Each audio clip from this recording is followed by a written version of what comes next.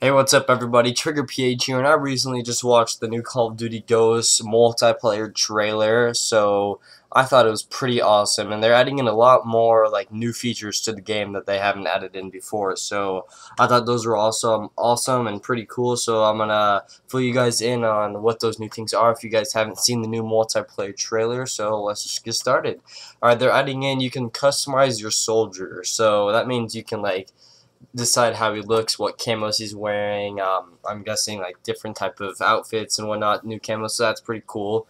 You can build your own squad. Not entirely sure what that means. If it's gonna be like with your friends, you can make your own team or what. But awesome. They have new weapons. Everybody loves new weapons, especially me. I love trying out new weapons and just seeing how they are. This one right here is the Honey Badger. That's what it looks like. It's got more like images for attachments and stuff, so I'm excited to try out that new weapon, the Honey Badger. Right here I have, this is a picture of the new shotgun, and there's a flashbang up there. This shotgun's called the MTS265. Looks pretty cool. And they have new marksman rifles, which are pretty much in between snipers and assault rifles, so you know, those are going to be probably powerful, long range, pretty cool to use. Right here, this is a rocket launcher, and as you can see, when it shoots, it splits into two different missiles, and you know that's new. We haven't seen that before, and don't know if it's an attachment, but right here is a picture where they're coming down together, and they take out that bus right there and makes it go down the hill. You can actually snipe out of helicopters in this game. That's different. You haven't actually been able to like be a passenger in the helicopter, so it's pretty awesome. Cool sniper too.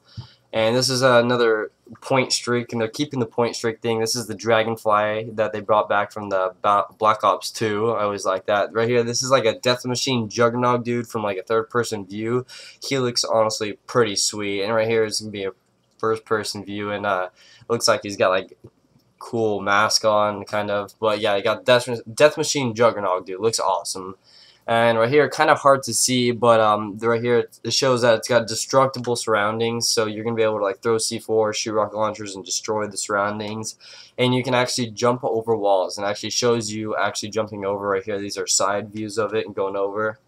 And right here is a picture of this guy sliding on his knees. And I don't know if you're going to be able to shoot while you're sliding on the knees, but I think it's pretty cool because you used to dolphin dive, and that was pretty much it. Now you can slide on your knees.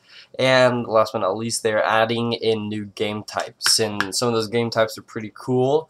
I'll tell you guys more about the game types in my next video, but yeah, guys, those are all the new things that they're adding into Call of Duty Call of Duty Ghosts. My bad, not Black Ops. That game already came out.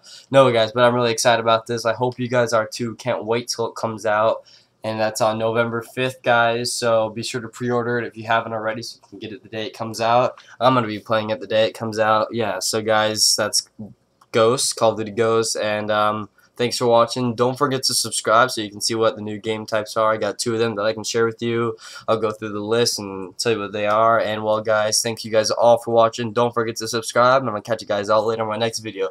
Peace out, everybody.